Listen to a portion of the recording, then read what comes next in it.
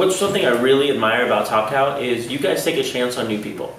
You got, Cena Grace, Vince Hernandez, Hannibal Tabu, Seek Donnelly, Mel Kylo, Ryan Cady, Rob Levin. So many people have, just to name a few, I mean, there's so many people who have come through Top Cow as like a place where they start and really build a career and build a name for themselves. Like, how do you go about finding those people, and how do you know to give them a chance?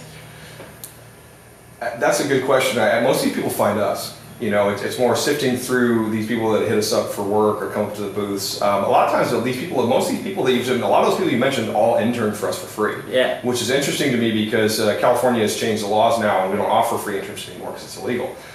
So I had no idea about that. Yeah, we don't do that anymore. And we haven't done it in a while. So I'm curious if it's changing how we'll do some of this stuff in the future. It's actually one of the reasons why I started the talent hunt, because we used to bring people in. We'd let them work a booth. They could come in and hang out with Mark and learn to draw a little bit. We'd let people spot some backs back when we actually did actual physical letter or inking.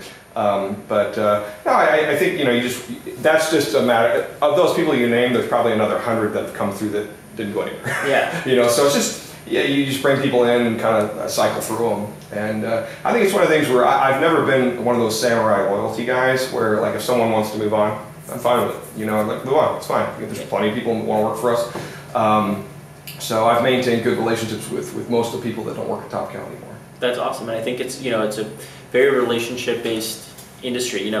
There's three things. If you can be good, fast, and nice, you'll find works in comics. You just have to be at least 2 of the 3, and preferably all 3. But if you're able to be 2 of the 3 and you stay around long enough, someone's going to find you and kind of figure out the magic formula to get stuff working. I always thought the third one wasn't nice. I thought it was cheap. I thought it was cheap. Oh, good, really? fast, and cheap. I think it's nice. That's at least the one I've heard. I've never heard of good, fast, and nice, but that sounds better than good, fast, and cheap, especially if you're the one doing it. Yeah, right. I mean, I guess because I feel like if you're expensive, I think you'll make it work if you're worth it. I think it's a building stage. You have to start here and kind of build your way up, literally.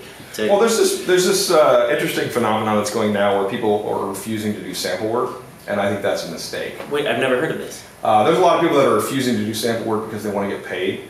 And there's this movement now, it might be a millennial thing, I don't even know, where people are like, don't do free artwork for samples and stuff like this. And I personally think that's a mistake, because all those artists like Mike Turner, Dave Finch, Joe Benitez, all these guys that have made millions in this business now, all those guys did a little bit of free work to get their start.